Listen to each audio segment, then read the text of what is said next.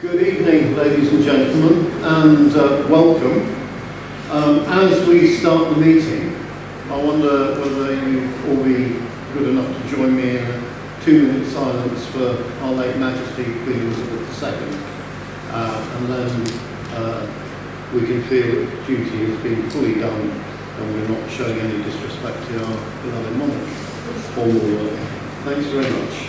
So if I start that now.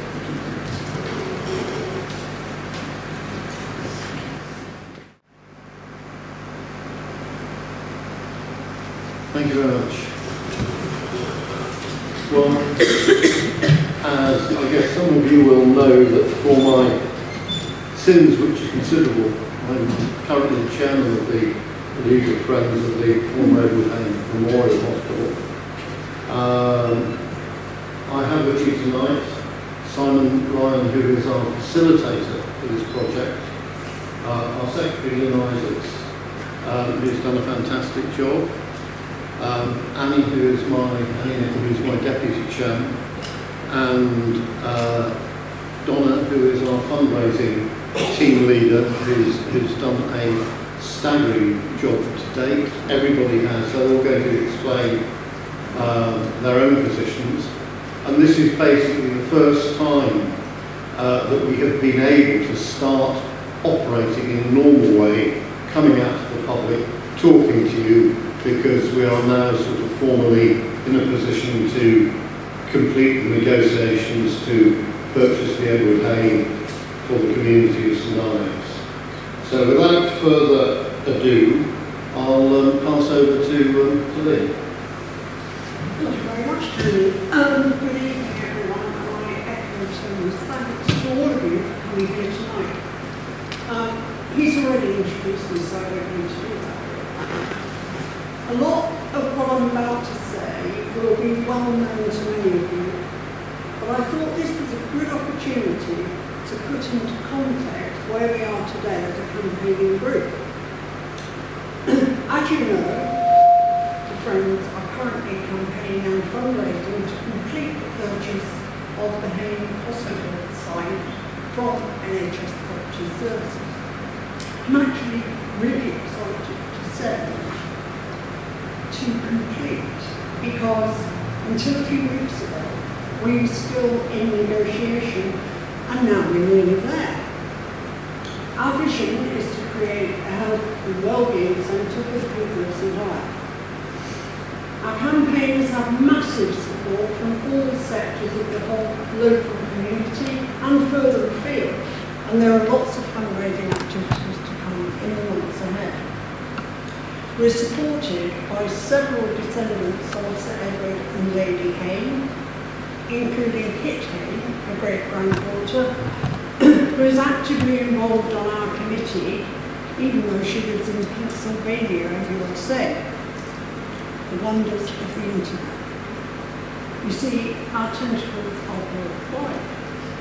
Closer to home, Kit's brother Tim and a cousin Jerry O'Riordan are also fully in support and work closely with us. Jerry was able to come down last week at very short notice to our press launch, which was fantastic. So, our story is also your story. It's a story about community, about people coming together to fight against all the odds, to fight for the services they want for their town. About the power of our community to achieve the goal they've set themselves. Some of what I'm about to say, a lot of you will know. It is history, but I think it gives us context.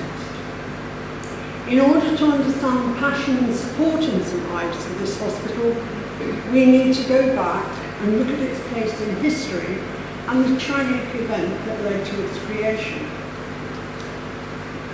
The name Hain is well known in St Ives and can be traced back through local records to the first Elizabethan age.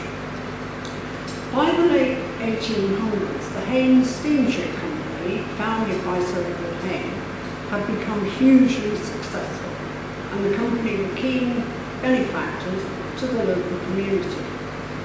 Their family home was the Manor House, Truro Manor, built in 1892. Sir Edward and his wife Lady Catherine had 3 children, 2 girls and a boy, also Edward, known as Teddy. Tragedy struck the family on the 11th of November 1915 when Captain Tim Hain was killed at Gallipoli during the Dardanelles campaign of the First World War. It is said that Sir Edward never recovered from the loss of his only son and heir.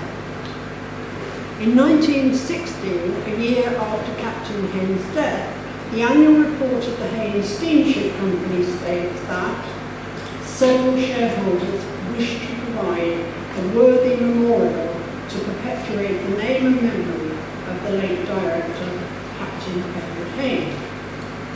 After various options were considered, the board decided on the erection and equipping of a hospital at St Ives to be named the Edward Hain Memorial Hospital. Its original intention was that provision be made for injured and dying seamen. However, this was all put on hold until the end of the First World War, when Albany House and grounds came up for sale. This was purchased and the hospital was finally opened on April the 8th, 1920 by Lady Hain. So, St Ives had its own hospital which served the local community well. Fast forward to 1948, when the hospital was taken over by the newly formed National Health Service, but continued to serve the whole community. Along the way, it gathered the admiration and respect of all who had contact with it. Ask almost anyone locally about the hospital, and they will have a tale to tell about a family member or friend who received good care and treatment there. Fast forward again to 1997, when the Health Authority decided on a 3-month review with the serious consideration of closing the hospital. Well, St Ives wasn't prepared to let that happen, so a campaign of objection began. Letter writing, petitions, public meetings, and a Save Our Hospital march from Tregenna Castle down to the harbour for a rally, with some people pushing the hospital bed. Not an easy task. After several months of delayed meetings and representations to the Health Minister, a reprieve was granted. Throughout all this, the League of Friends have fought hard to fundraise with the support of the local community to keep the hospital open. Many people over the years have bequeathed their estates and money to the hospital, which is what allows us now to have a treasure chest to be able to go forward with the purchase, and we mustn't forget that. The prospect of the hospital closure raised its ugly head again in 2017 when the authority decided that the hospital building was not fit for purpose on the grounds of health and safety. This was only a few months after the Friends had invested £150,000 to build a new day room. The Friends asked what the health and safety alterations would cost and offered to pay for them. After a long fight with the health authority, who kept upping the cost, the beds were closed and a consultation process began. In October 2017, the Friends organised an event which was called Hands Across the Harbour. Many of you have been there. We called on the community to assemble along the harbour front wearing dressing gowns. This was to represent the 417 patients who could have been treated since the time of the closure. In the event, far more people turned up, and it was quite a spectacle. A special song composed for the event by Kit and Tim Hain was performed live by Tim, with everyone joining in the chorus. It was quite an event and had a lot of coverage. However, even this show of support failed to impress the health authority. In 2019, the Friends worked in partnership with Age UK to provide respite day care for the elderly, which was very successful. Meanwhile, the consultation dragged on. over nearly 2 years and finally concluded that the hospital should be closed, with the outpatient services limping on until earlier this year. When we finally learned that the building was to be put up for sale, we went to St Ives Town Council and asked for their support through this process. They unanimously agreed and have been negotiating on our behalf, for which we give them huge thanks. Their support was invaluable to the position we're in now. That is, we have an agreed price and the property is sold subject to contract. With our press launch last week, we were finally able to go public about this exciting news, and thank you to everyone who came along to support us. We have engaged professionals to advise us and have a business plan for how the building will work. We still have a way to go, but we're determined that we can provide the health and wellbeing services that this community wants and needs. Many people have been involved in this process, and I'd like to pay tribute to the fabulous Friends Committee for their unwavering belief that our aim can be achieved. Thank you also to our brilliant fundraising team who've organised so many innovative ways to extract cash from you. But my thanks, most of all, of course, is to the St Ives community that has backed us in a way that was quite humbling. They get what we want to do and are fully behind us. You are brilliant. Never underestimate the power of people working together. We're nearly there, and we can do this now. Thank you.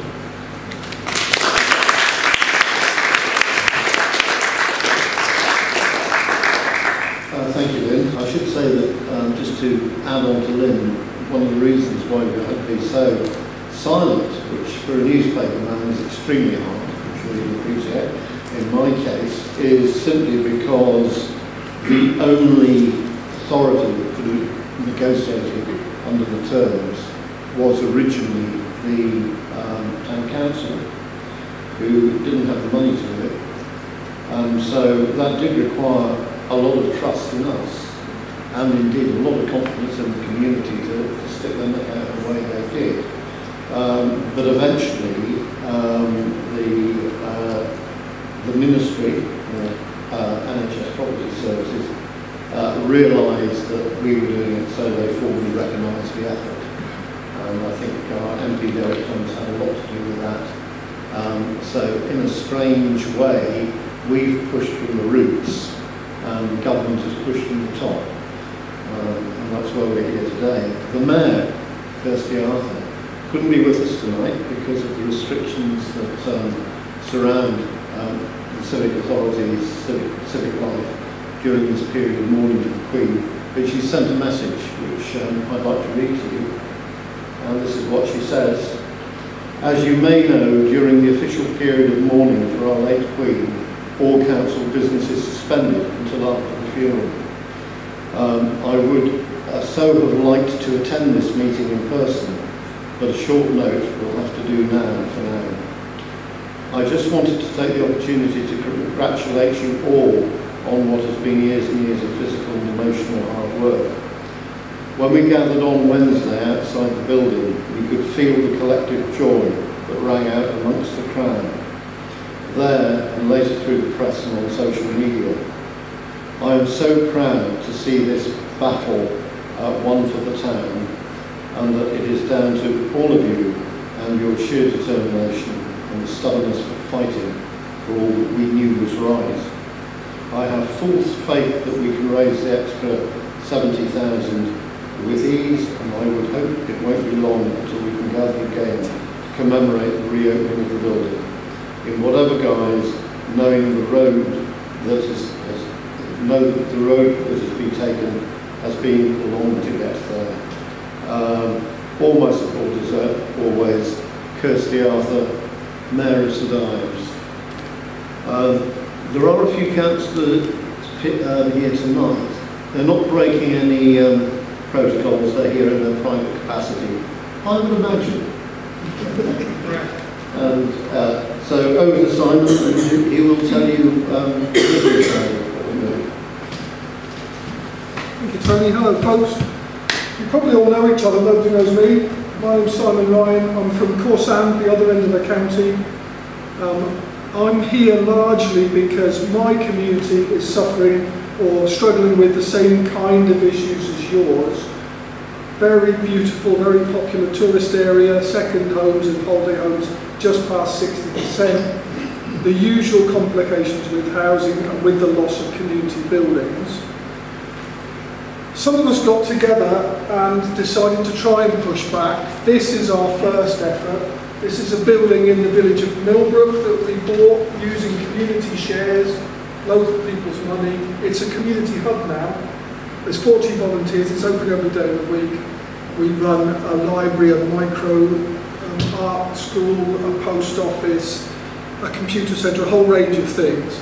It's been tremendously successful. It's provided a focus for the village, and I think that's the reason that slide is up there. It says something about yourselves, perhaps. That's 2014 we started, not that long ago. That's gone terribly well. This is the sort of building I normally get involved with. I don't normally get involved with buying hospitals. This is the old pub, the Ship Inn in Corsan. This is what we bought for £250,000. It requires a bit of work. At one point we were actually running events in there. It was considered the healthiest pub in Cornwall because it's loads of fresh air and no beer. Right? We've actually moved on a great deal. We've raised £300,000, we've built out the ground floor. It's now a flourishing community cafe, and there is indeed beer in there. There's going to be 4 flats, 2 at the main, 2 beds and 2 ones at the side.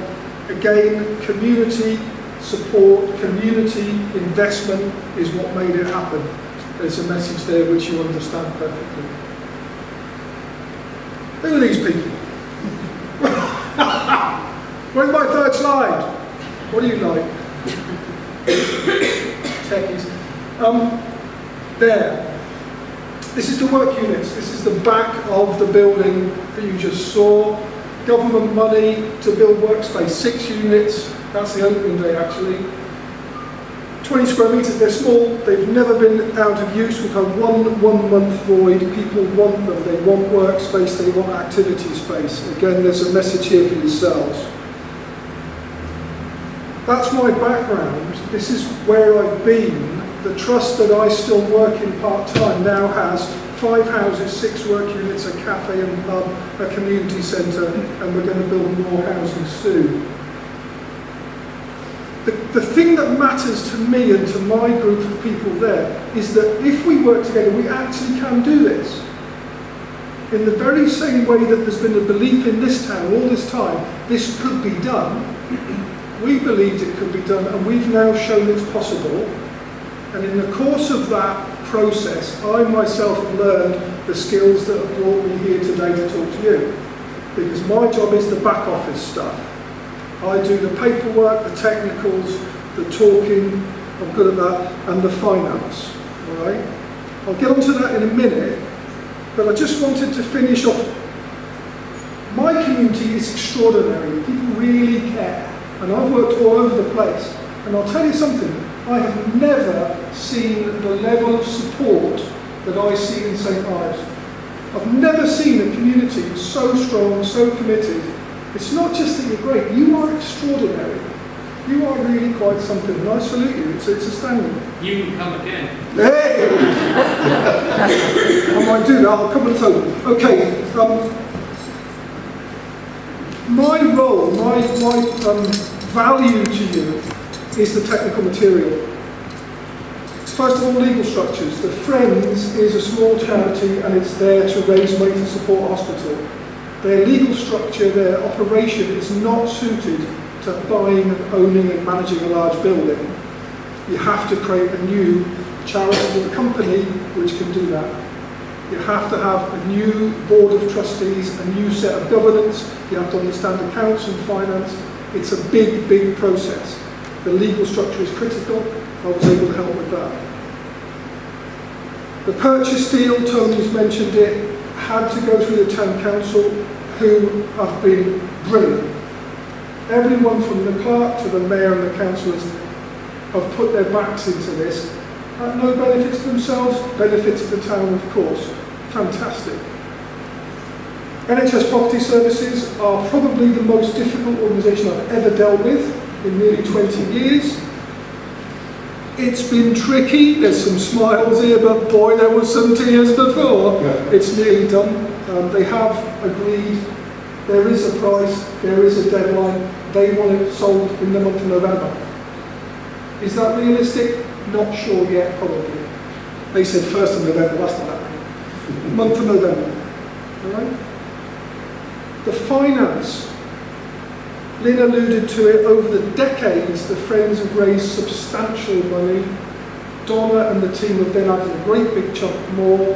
What I did, very easy for me, I took that to the lenders, specialist charity lenders, that said, here's the deal, here's the community, here's the value, this is what they've got, lend us the difference. And they went, oh, okay, bang, the gap. The remaining gap is the 70,000 that you know about. That gap needs to be filled to complete a picture which will include a long-term mortgage which is repayable from the business plan.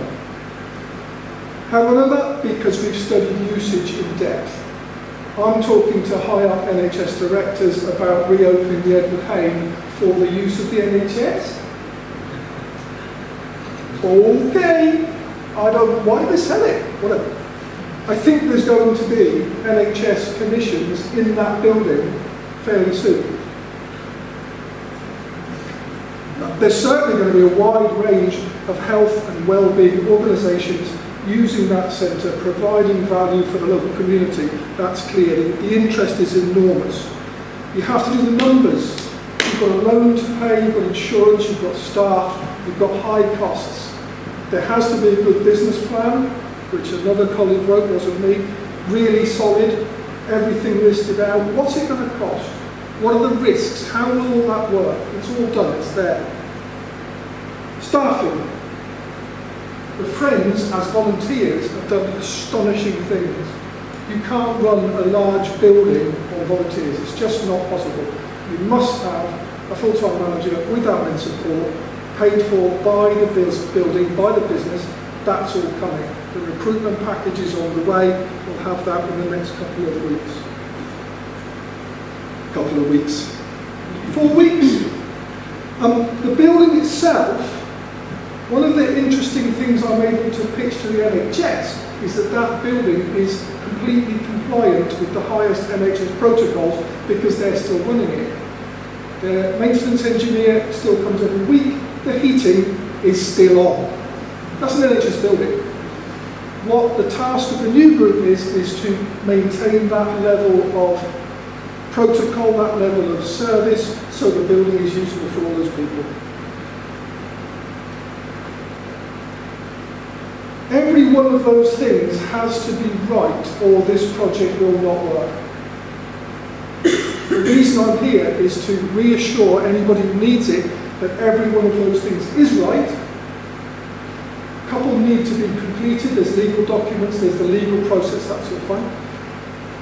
But the system has worked, the structures are in place, this community is going to buy that building and it is going to work for you permanently as your building that this community owns.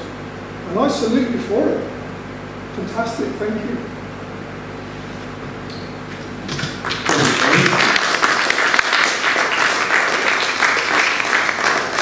It is an interesting situation where we kind of always knew that the building was okay and that the management of the NHS was just simply wanting to get rid of it because they weren't up to the job. As Simon says, they've been, NHS property services have been keeping it, they have been maintaining it. And the Hain project, which was given an extension, did give us a pretty firm blueprint of what should be done and what is acceptable. So there are other matters which Annie's going to talk to you about in terms of future usage and the sort of things we hope to put in. So over to you. Right, thank you. Thanks everybody for coming. And particular thanks to people who've been really generous with their time and with their donations to the fund so far. Really appreciate it. I wanted to just talk a little bit about the consultation that I'm sure a lot of you responded to for us back in March. We had about 500 respondents. There were a set of closed questions on the front of the form. Steve, is the other slide going with the closed questions, the slide that more accurate? Smashing, thank you. So this was the set of closed questions that you might remember. 428 responses it says there. I think we then collated about another 80 that came in through the email directly after the cut-off point. So this was the set of closed questions regarding mainly provision of space for health and wellbeing, GPs. The fourth bar down says about the community facilities proposed, such as a cafe, and the very bottom one is talking about provision of decent rented housing for local NHS staff. So those were the tick boxes, yes or no, that we had the opportunity to fill in. And then could we go back to that other bar chart, please? This one is a summary. It's the best I could do to try and summarise the over 500 ideas that came in the free text box that was on the back, I think, of that consultation document. I'm not sure how much you can see of that, and I've got lots of copies here. People want to have a better look at what we've got in terms of, have a closer look at that to take away. You can have one of those column at the end. The majority of free text comments came in saying, look, what we would like to have back in the town is more NHS clinic services. So that can really cover lots of different things. X-rays more locally, cancer treatments more locally, blood testing more locally. That was the majority of respondents asked for that kind of thing. The next largest category was people suggesting day centre facilities, and that's what Toni was talking about with the winter project. Yeah. I think AGK was responsible for running. So those sorts of facilities where people are able to come, socialise, have a decent meal, perhaps have a bath, perhaps have their nails done, those sorts of things. Mobility exercises was one of the main things. We forget that as we get older, it's kind of like harder to move things. But very simple exercises can make a real difference. So that was quite an impressive piece of research. And the other thing was that they identified was that the team there was actually having to go out and find people. The doctors weren't referring people. And they were, by word of mouth, the friend would say, well, my friend, that's to do with a bit of health, and they were going and finding that was the case, because so many people didn't really want to come out and talk about it. So there is so much to do. I think once people were there, they were keen to come back, and I think sometimes we suffer from any short-termism, don't we, projects where the professionals who are referring in don't always have the knowledge of what's available. Projects have to then get renewed after 6 months and so on. So with a sustainable provision, I'm sure that all the usage will be right. There was one very specific case which sticks in my mind. It happened at the time. A lady had a fall. She was suspected of breaking her leg, but she hadn't. Actually, it might have been a shoulder, I can't remember which it was. But because of the fall, she lost all confidence in walking. So they shipped her up to this hospital, and she was there for several weeks, filling up the bed, where all she needed to do was be somewhere in a place where someone was there to help regain her confidence in walking. Things like that are becoming major issues now for the NHS, because they're lockdowns. So we're seeing the should say at this point, I'm actually an occupational therapist. I do work for the NHS. I've worked at Cornwall for about 20 years, so I'm these sorts of things that Toni was talking about are happening every day, and we all know stories amongst ourselves and friends and loved ones and family members who've struggled with the lack of community services. I'm going to just jump back to this, because I know we haven't got a huge amount of time. One of the other major needs in the town was mental health services, and that came out as probably the third highest single suggestion amongst our consultees. And of course, mental health services means a lot of things. It could be work with people with dementia, with young adults, children with mental health difficulties who will come out of COVID significantly less confident than when we went in a lot of ways. So I think, again, mental health services is an issue that we all find close to our hearts. One of the other large groups that people were suggesting, one of the large number of respondents suggested children and families facilities. So that could be childcare, it could be nursery, it could be an area where people can come and work but have a creche there with trained childcare workers. That was something that came up quite high. And people did mention residential respite facilities. And of course the NHS closed the hospital because of fire regulations. We're unlikely realistically to really see beds back in the form that we're used to seeing them. On the other hand, there's nothing to say that if the building was changed and adapted, if there was further space made available, residential and particularly emergency respite, which is what a lot of my social work colleagues have said is really lacking down here, sort of short-term respite and emergency respite facilities in whichever form. A lot of other people mentioned complementary and alternative therapies, so they can be therapies that were perhaps considered a bit outlandish sometimes. Osteopathy has now been accepted by the NHS, and the NICE guidelines recommend that. Other kinds of therapies that people find beneficial, massage and so on, people were mentioning those, art therapies, music therapy and so on. Food share and cafe was mentioned by several people as well. And of course we've got the amazing orchard project that's happening at the top of town now, which is an amazing project, really innovative, and they've secured funding for a new build on their site. So we're really looking to partner with these organisations that have social interests at their heart and the community interest at heart. We're also aware that we need to be transparent, and as Simon said, we need to be carefully looking at the governance of the new project, because we want to ensure that we are self-supporting and creating a sustainable project that's going to pay for itself. So a lot of our services that we're dreaming of providing, we would love them to be free. We would love most of them and all of them to be free, or at least subsidised. But I think we're going to need to recognise that we're going to have to entertain and welcome private business at times.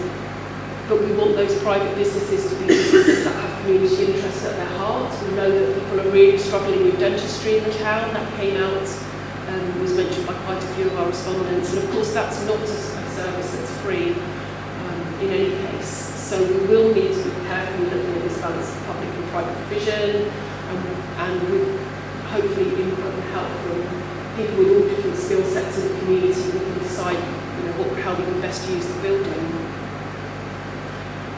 So yes, thank you everybody for getting involved, and I have more documentation, summaries of the outcomes of that consultation available here. And just to briefly mention that the next stage that we've been working on is some information for potential tenants of the building, and we have got some information for potential tenants here, and there's some over on the information and raffle table over there, thanks Elizabeth, and we've got expressions of interest forms. So if you know anyone or any of your family, friends, business associates are interested, please contact us for an expression of interest form where you can let us know what your dreams would be for using the building, so that we can help make it accessible to everybody, useful to everyone in the community. So thank you.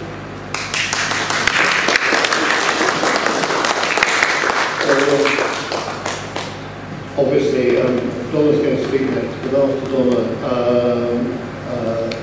you'll all be able to speak to all of us on any questions. But I mean, we'll have questions up here, and then you can move around and you can talk to Annie if you like, and collect forms if you know anybody who's interested in being practically involved in the building. I allowed myself to get distracted because one of the things I was going to say when Simon pointed out that the building has been kept in good condition,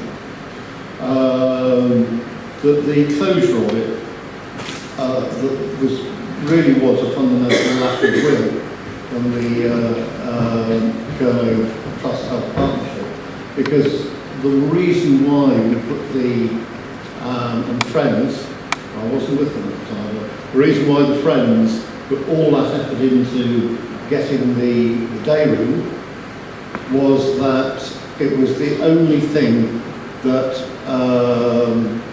the CQC, Quality Care Commission, said was lacking from the hospital.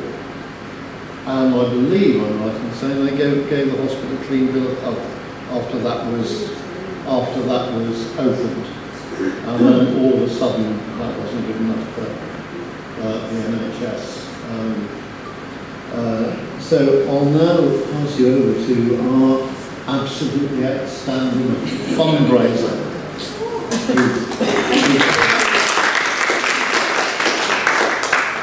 Very existence on the face of this planet puts me to shame. I don't know about that.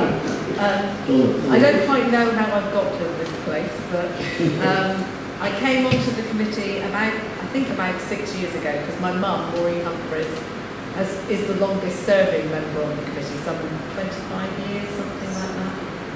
And she said to me, you have to come on because everybody else is dying. At 61, it's quite nice to be one of the youngest. And we've been having meetings ever since I've been on and the closure has taken place, and waiting to see what was happening, and the trustees were having a meeting upon meeting upon meeting. And finally, we had a meeting, a committee meeting in December last year, and we heard that they'd actually put the building up for sale on, I think it's called JUDKINS, yes, which is a government website, which means that only a government body would be able to buy that at that time. And if no government body came forward, then it could go on the open market. So we had, I think it's 90 days, we kind of had a window of 90 days to see whether we could even start this process. And so that night, Kit, I messaged Kit, who had been involved before, Annie and myself decided we would set up a Facebook group to just see what the interest was. So there were 3 of us. Now there are 3,000. And the interest and people's just jumping on board was just incredible. We started fundraising at the end of January with a quiz, which raised something like £1,200. I'm not going to mention people's names, because by mentioning people's names I'm going to forget somebody. So I've decided I won't sort of give thanks to anybody individually, because I will definitely forget someone. But we've done all sorts of things, and it's really been quite heartwarming, because sometimes you think in this day and age, is there the will and is there the appetite? But I would say virtually without exception, everybody I've come into contact with and everybody I've asked to help has helped. Businesses have come forward and run events, we've had quizzes, we've had toddle waddles at the nursery, we've had a ball, so many things. And we've still got... Pardon? The quilt, yeah, the quilt has been made for us and it's still ruffling, and there are tickets from Elizabeth, £1 each, please buy a ticket. That was made by Needles and Pins, our local group, and it's absolutely beautiful. Hundreds of hours have gone into that, so it's fantastic. You know, the whole community has got involved, and it just goes to show how much the building means. But actually, I think buying the building is probably the easy bit. I think we are going to need an army of volunteers to come forward. And I would love it if you all went out and spread the word. Some people, we want people to come on the Friends Committee. We do need that. It's not a closed shop. We want people, we want some younger people to come on the committee. But we also want people who perhaps don't want to be on the committee, but will be on an email list that they might just come occasionally to help at a coffee morning or bake a cake. We need to sort of really network, and if this is going to continue, once we've got the building, there's still a real big place for the fundraising alongside the business plan that goes ahead. It's almost going to be twofold. There are going to be like the Friends of Edward Hain, which will be the fundraising arm, and then the Edward Hain Centre, which will be the sort of management and business side. So we really need to be looking for people who are very smart, clever business people who perhaps can help us with the Edward Hain Centre, and people who can bake a cake. You know, we really want all of that. So we've had amazing bits. We've got a lot of upcoming events. Hopefully we'll get them in the paper. We need to get things out. It's really getting our word out. Our upcoming events, we've got Cape Cornwall Singers in the Lifeboat Inn on the 7th of October. We have a fashion show at the Harbour Hotel on the 9th. We have a coffee morning and cake stall at the Western on the 24th. Our online auction, which we raised over £9,000 for when we did one back in March. We've got one at the 28th of October through to the 6th of November. We've got a Christmas quiz coming up again at the Western Hotel. And we have the GoFundMe, which we just launched last week, which actually I've been really quite disappointed with. So, I thought it would fly, and it's really quite slow. So we've deliberately, obviously, we launched it on Wednesday, and then we lost the Queen on Thursday. So we sort of think we felt we should just sort of ease back. But next Tuesday we will be going all guns blazing again. And you know, we want people, if they can afford the price of a cup of coffee, to donate the price of a cup of coffee. It's not just big donations, it's lots of small donations really help. And if you can't donate, please sort of share, you know, it's important to share all of these things. A lot of people are not online, so we have to try and get to these people as well. But anybody who can help in any way, we really, really want that. We have donation buckets that will be outside on the way out, so if anybody's got any spare change, that would be very, very grateful. Like I said, I seem to have spent the last 9 months just asking, but I'm getting quite good at begging. And it's fine, I don't mind begging for that. I did say I wasn't going to mention anybody, but by fortune, we have a gentleman here in the audience who is native from St Ives called COLIN DUNN. And he now lives in London, but he's down here for a few days. And I'd like to invite Colin onto the stage to tell us what happened a couple of days ago.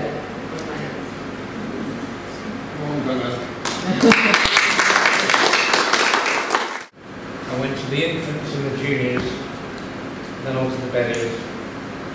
And when I got to 23, it was time to move to pastures anew, become an industrial gypsy. But before I did move, I used to help and support my father, who was the head gardener at Tregenna Castle. He had 19 people working under him back in the late 50s. And I used to walk with him from our house in Trelawney Road to Tregenna Castle, and we passed this building. And we'd also passed the wonderful house of Virginia Woolf. I used to read her books to the lighthouse, and afterwards I'd go scrumping in the orchard on Primrose Hill, where there was a guy, James, Madman, and he had the best apples in St Ives. You know what I mean? But if he caught you, he'd be like Freddy Krueger. But so that little area around there, Primrose Hill, going down to the beach, you know, the little Cotton Green and all of that, very fond. When I moved to London, I very much stayed in contact with some of the people that I grew up with, and I used to come back to St Ives 3 or 4 times a year. In fact, a couple of people in the street didn't even know I'd left. So when I'd come down after 3 months, they'd go, "Haven't seen you for a while, boy. Where have you been?" I said, "Oh, I just went up to London." which is really strange. But fast forward, I don't want to take up too much of your time. In London, I got into the whisky business, not illegal, and also London's the kind of place where if you've got an opportunity to take up a hobby, you can.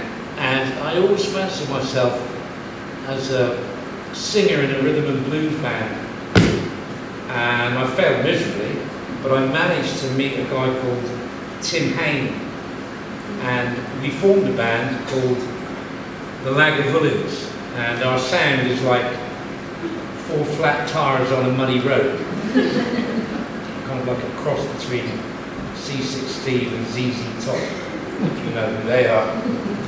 And we would do gigs, and they were fantastic. And one day I mentioned to him about the Edward Hain hospital, because my father at one point was taken in there, and he said to me that the people who looked after him in there are like the salt of the earth, real community down here.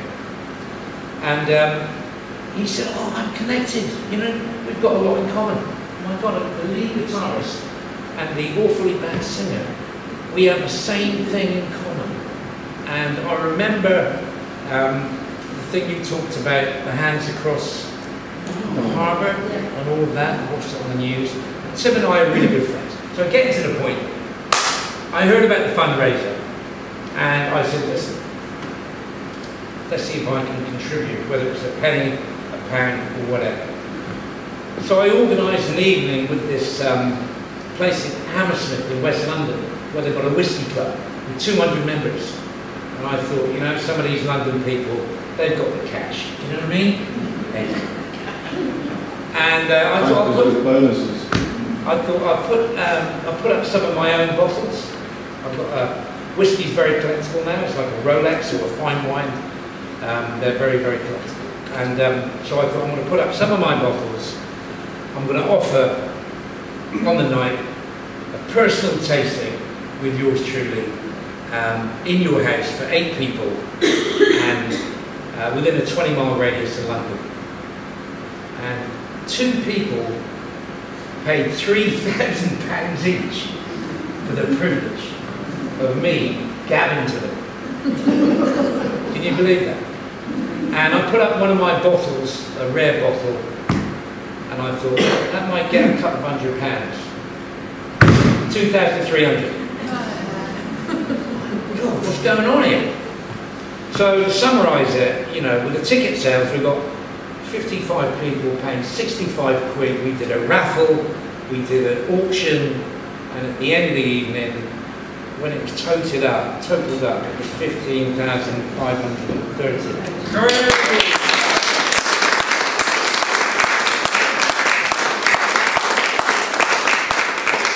And I thought, whatever it is, it's fantastic. It's not me, it's for the cause. You know, with Tim on stage and everything, between the pair of us, we had an absolutely fantastic evening. I then prayed and hoped that the 15,530 would materialise. And it's in the bank. You know, with a little bit of chasing up. So, as it turns out, I've not come down here to stand up here to seek any adulation. I'm down here for a bereavement. Go back to London tomorrow. But I was asked would I like to come along, and I wanted to see anyway, you know, what strength in this great town has for this architectural building. So here I am. That's enough of me. Back to the committee. Thank you for listening.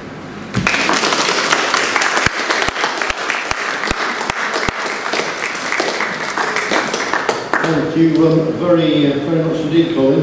2 things I've learned being on Friends: the power of cakes and now the power of whiskey.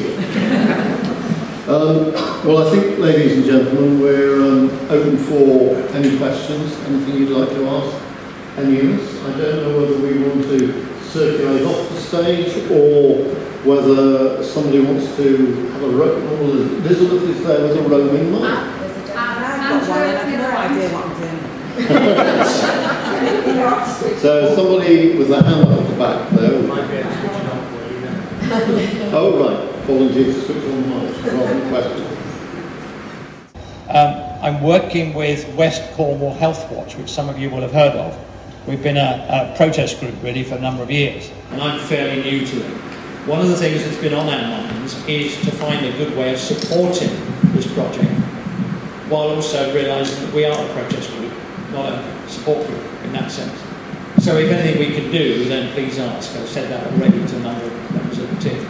But I think one of the things, from my perspective, as a former healthcare professional, that I want to reflect is the complete disjunction between one group and another. Simple example, how many new GPs were we promised by year 2024? Was it 6,000? It takes 8 years to train a GP, and that promise was made 3 years ago. There's no connection between proper planning and the kinds of services we want to see. And you get that at every level, where the immediate focus is on the immediate issue. We can't afford to keep this building, we must sell it. Not what use could it be made of. And the consequence of that was it was nearly lost to the community. And now the new integrated care board wants to use it. I mean, it's an absolute contradiction. So I'm personally very much behind this campaign. I want to see it succeed.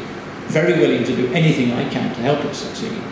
But I would passionately say to everybody in this room, if you can help in any way, please do. The things they want to put on, things that came out of that survey, are absolutely brilliant. And they accord very much with the stated aims of the new integrated care services as expressed by the Integrated Care Board back in June. So it's totally in harmony with what the NHS wants to do, and yet 5 years ago they nearly sold the board. Do you know, it beggars belief in my mind that the NHS can be so disjointed, but it is. It needs to be able to deal with the important and get out of the habit of dealing just with the urgent. There are lots of urgent things to do, but there has to be focus on the important. That's my 2 pence. Thanks very much. I would like to see a situation whereby the management of the Edward Hain Hospital is a very, very, very limited input by the NHS itself. They could very well be muddying waters for the future and spoiling any logical and well thought out plans without that. So, you know, I believe that any support out there would be great. Let's keep them out of the management. Yes, certainly. I'd just like to respond on that one and on the previous speaker as well. Something extraordinarily interesting is happening about community ownership of what was previously public property like the NHS and others. It turns out that tiny organisations like the Edward Hain charity can do a better job of owning, controlling and managing local services and local facilities, and the NHS can slipstream behind and do the thing they do really well. It's very weird that a small organisation of volunteers can run a big building that enables the NHS to restart. That point is critical. This building is now yours. There's no earthly reason that should ever change. The NHS will not be involved in the management because the community own it and run it. The NHS get priority for using it, of course. There's a very peculiar new model emerging. Your community is at the forefront of that, and it's really very interesting. I think I'd quite like to respond to that, Simon, from the perspective where I come from. If we think about what we have in St Ives, had in the past lost in the case of Edward Hain to the NHS, if we think about what we have in St Ives, which is extraordinary, it has all come from the roots up, not from the top down. Kids R Us Theatre here, from the roots up. Tate Gallery, from the roots up. Stenant Surgery, from the roots up. All of these things had to be fought for and were eventually achieved by the community. We're not so good when people up the line, London usually, Westminster try to tell us what to do and how things are going to be done. This business about the integrated care services, which now appears to be beginning to happen for the reasons that you said. I remember going to consultations 20 years ago where they were saying that that was going to happen. And I went to a consultation about 6 or 7 years ago at the beginning of the Shape of the Future the debates, where they said the same thing that they'd said 15 years previously, and I said, oh, I thought you'd done that. No, it's only now beginning to happen, and it's beginning to happen because it's coming from the roots up. And hopefully, on the strength of the projects we've seen in St Ives, we will be able to have a project which isn't just saving the hospital, which won't just be a really good community health and welfare centre, but it'll also be an exemplar for the rest of the country, because most of the things we've done before have become that. I remember after the Tate Open, we were inundated with other communities saying, how can we do this? We didn't give them much advice, because outside of St Ives, it's not something that you can do easily. But in St Ives, from the roots up, we all have a very good chance of achieving something really great. Thanks very much. Sorry, that was just... I think going on from what Tony just said and Simon, we, the people, will be the custodians of the Hebridean Wellbeing Clinic, not the NHS. I think we have to make that very clear. We should be the employers, the people, not the NHS.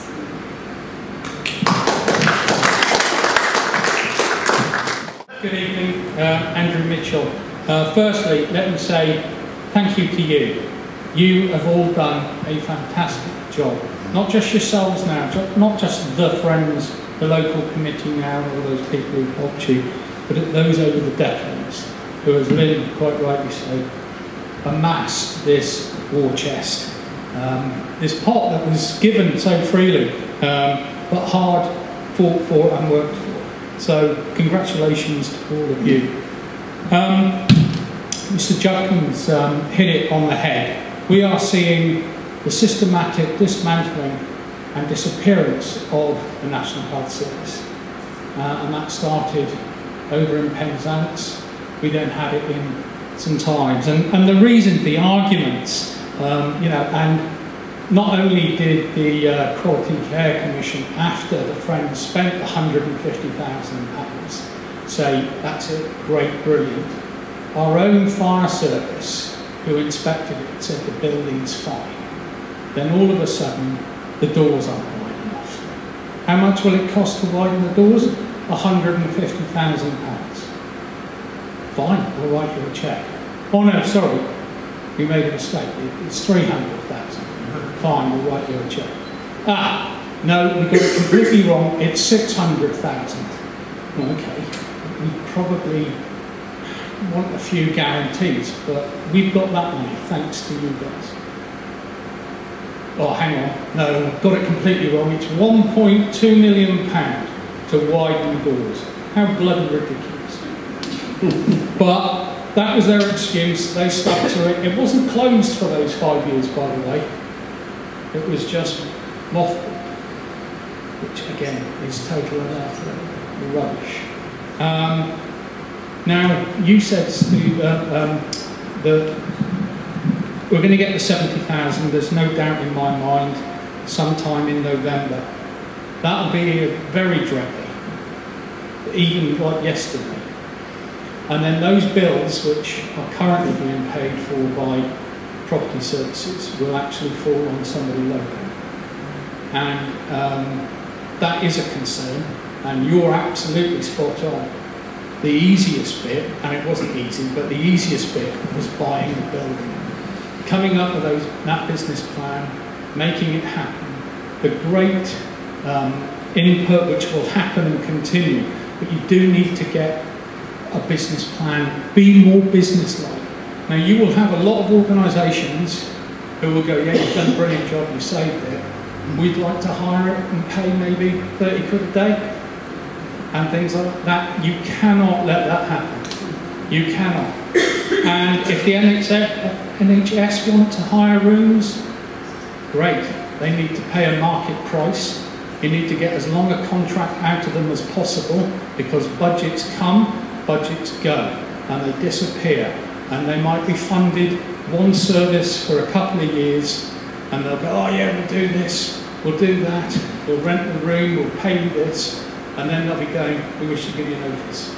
So we really need to get that business plan. And maybe tonight's not the night to do it, but you know, when are the first, what needs to be done immediately to actually give somebody a set of keys, sign a lease and say, thank you, you're moving in on the 1st of November. Because we've now got end of November, when it is ours. Those bills will soon mount up and they will soon hit somebody's desk locally. So, you know, it's great. I hope the town council, because you didn't get any help from Cornwall Council. I was absolutely appalled at the way the scrutiny committee didn't support St Ives with the Edward Hain. It's a real shame, I think, on Cornwall Council. But use the town council as well. We're here to help, and we want to make sure this happens. But if you have got a moment, the business plan that I'm sure you've got in place and will be fantastic, can you just give us some hints as to like when you're going to start getting rents and people are going to be moving in? Certainly, thank you. Buying the building, the exciting part is nearly over. The dull part begins. How much is a standard price for a one morning session for the NHS? It's the market price. They have a series of prices, a series of protocols.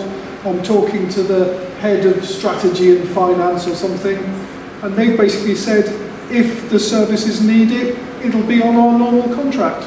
And that's a lot of money. That side will not happen in November. They're a very slow organisation. It'll probably happen in January or February, okay? Other organisations are fleeter and faster and more in need. We've been talking to Age UK, some other big ones have been mentioned tonight. They're gagging to get in there and start work. If we say 15th of November, they'll be there. We won't. We have to take away the notices, put up some new notices, check the electrics. Realistically, we're probably talking January, all right? That delay is in the business plan. A cushion of finance is included so that we can delay for a short period in order that the thing works properly, all right? There is what they call a ramp up. You start slow, you build steadily. What you don't want to do is take on every single potential applicant who might walk out in 4 weeks. You have to do it right. But the plan works by providing that cushion and giving us the chance to go, I'm really sorry, you're not high priority for us. Giving the chance for those who are to come in 2 weeks later. It's there. It's not ready for publication. It will be published because there's some confidential material, there's some contracting to go through. But there is a long document which will be available presently. Right, thank you. Just to say congratulations and well done to the team. It's absolutely fantastic. We're nearly there. That's brilliant. Can I just ask a question? What condition is the building inside?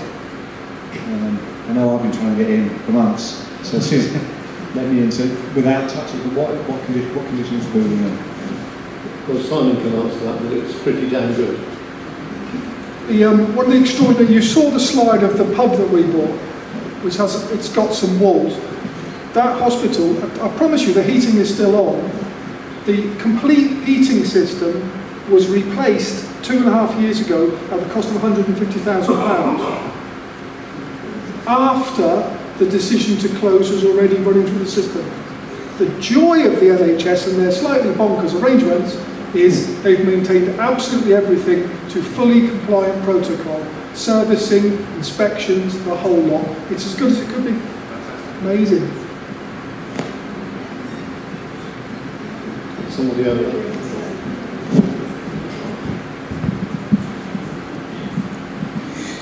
Hi, first of all, respect to you all up there. Thank you. I'm a Cornish local. I've got 2 questions, really. The first one was, during the discussions about the projected uses of the building, did ever the question of A&E services ever come up? I'm thinking of the huge tourist burden we have in the season, and I'm sure that must have been a consideration. And my second question is really very naive, but somehow I'm misunderstanding it. If this building was gifted to the town in 1920, how is it that we've had to buy it back? I still don't understand that. Thank you.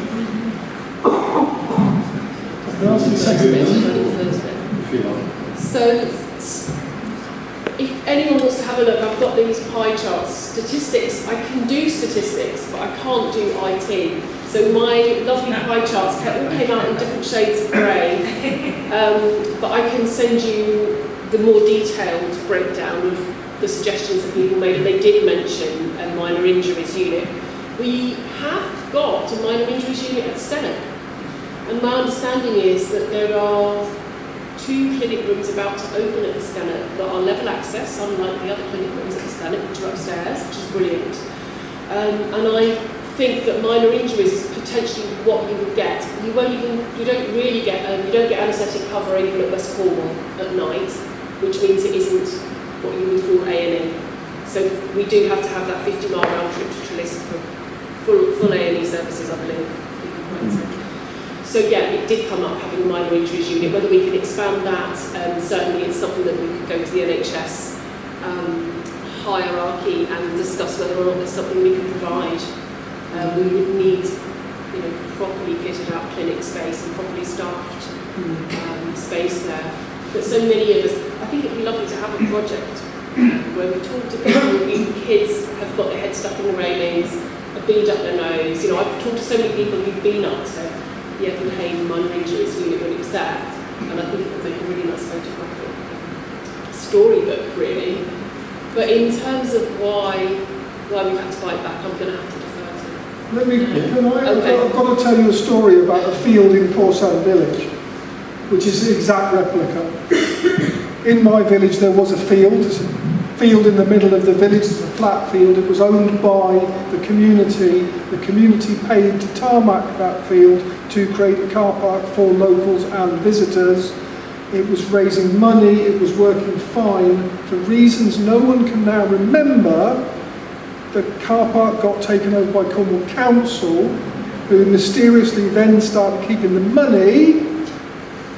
7 years ago, Cornwall Council suggested that the community might like to buy the car park in order to keep the money. And everyone went, no, you buffoons, give us the car park back.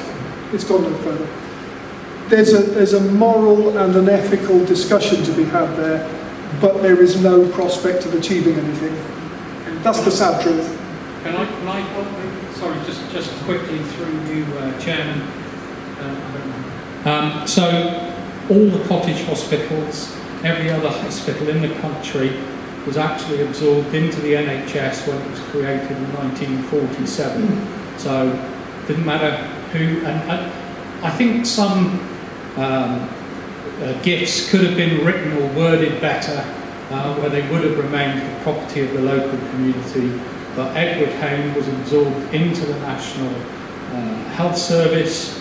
As far as the National Health Service and more latterly Property Services Limited, and as far as any lawyer, solicitor, barrister, court would tell you, it was owned by the NHS, which means it's owned by the government.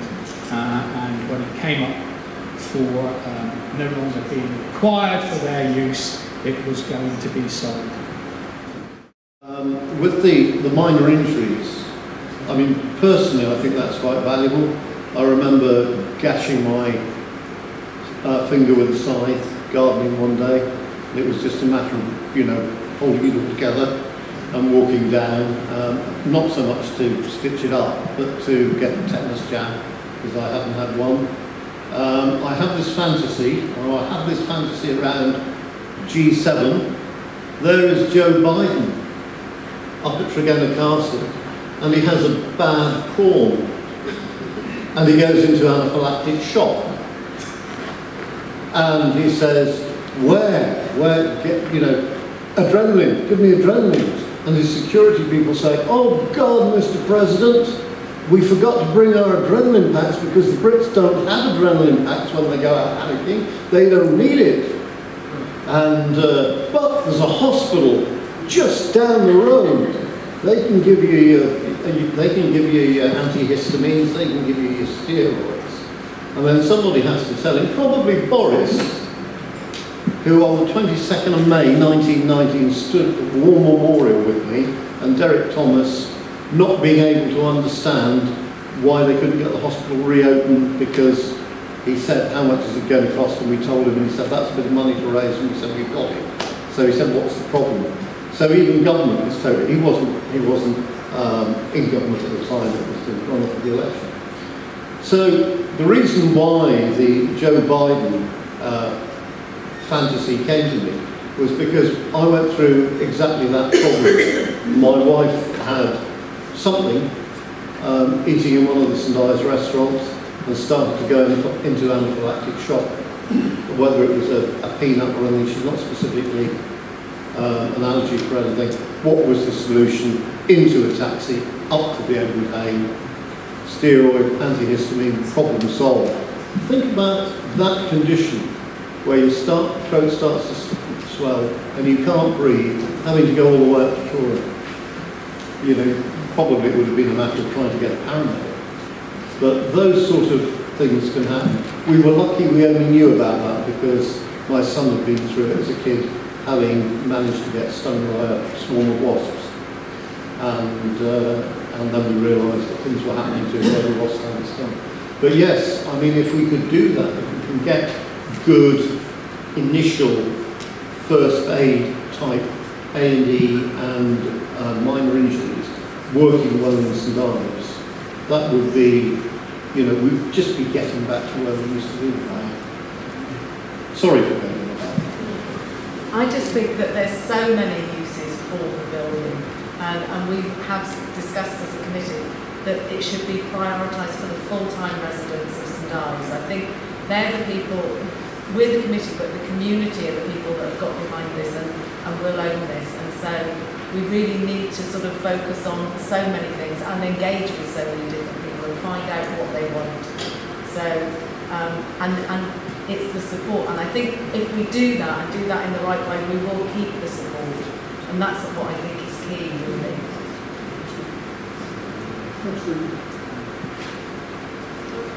Just add to that, we have got a community bus that I think the Age UK funded that used to be Parkinson's. So even if we're talking about facilities that are really not economically possible to reopen in Hain, at least if we've got some dedicated transportation that we can offer to the community, that's something, you know. Does anybody remember recall that bus service? It used to work with the Age Concern Centre, didn't it? Yeah. Is it still around, you know? I think we would. I believe it is there. Well, we'll look into that. Do we have any more questions? It's interesting to note, I don't know how many people are aware of this, but for several years West Cornwall Hospital has had a project to refurbish and enlarge its outpatient area and improve the facilities for the minor injuries unit. That project is now on hold because promised government money has now been shelved for the time being. Whether it will ever come back is anybody's guess. Meanwhile, costs are rising. So the original £11 million will not provide the facilities that would have been provided a year ago. That is another disgrace for this community and makes the Edward Hain Hospital even more important, and especially thinking in terms of being able to handle minor injuries more effectively and more consistently in our own town than we get from West Cornwall Hospital. There are many things going on in the NHS that are going to make this kind of facility vital if only we're going to manage the short term. I would hope one of the things the NHS wants to do in that hospital is to provide decent outpatient support and particularly perhaps even chemotherapy support for cancer patients. There's no reason why it shouldn't happen like that. Or antibiotic services for those who need intravenous antibiotics for bone infections or things of that sort. There's lots they can do in that building. if they put their minds to it. But they're still in their silo mindset, I'm sorry to say. Thank you. And by the way, a huge thank you to the committee. You've done a fantastic job. Thank you very much. Anybody else, or shall we now formally close the meeting, come off stage and just mix among you and talk to you as you want to ask questions? Before you mix, is there anyone, your captive audience, is there anyone that would like to give me their name and number that could possibly help in the future? Maybe bake a cake, hold the microphone, anything that they don't actually want to be on the committee but want to help. Could anybody pass it back? Alternative to that, if anybody's sort of on Facebook, they can message me with their email details, because we'd like to sort of compile a list of people who would like to help as well. So that'd be great, thank you. Right, I've seen my bit now, so yeah, we're always looking for any help, as you all have realised, but we're always desperate for tombola prizes and raffle prizes. So or even auction, for the auction coming up, we are always desperate. And so you'll always see or hear one of us asking, and we'll constantly keep asking. But please, if you can just ask your friends and neighbours, if they're getting rid of anything, we'll have it. We're quite happy. We don't care what it is. I mean, Donna said that, was it to your neighbour? And then she ended up with an electric bike. So we don't care what it is, you know, electric bikes, cars, houses. I mean, Elizabeth and I did go into the estate agents, didn't we? Well, we asked for a house, but they wouldn't give it us. No, they didn't give us a house. They said, what can we give you? We said, well, we'll have a house. But we're still waiting for it. But anything, we really don't mind. But a small donation of anything, we'd love it. And your help. If you want to just run a stall with us, or come and help by asking people to buy a raffle ticket, we'll just love you. We really will. Thanks very much. I just want to say thank you to all you've done. It's been amazing. And I've watched from afar, and I've been involved in a few donations. But Moraga's just reminded me that on a week Sunday I'm running a Bristol half marathon, and I want to raise money for Edward Hain.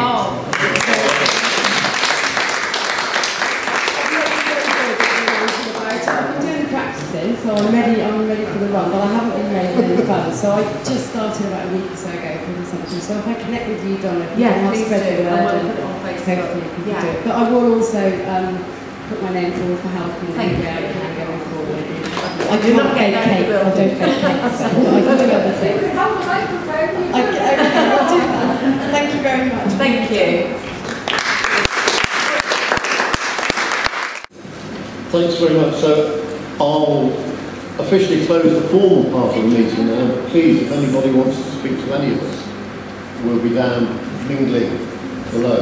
Thank you all ever so much for coming and listening to us, and spread the word. Thank you. Oh, thank you so much, guys.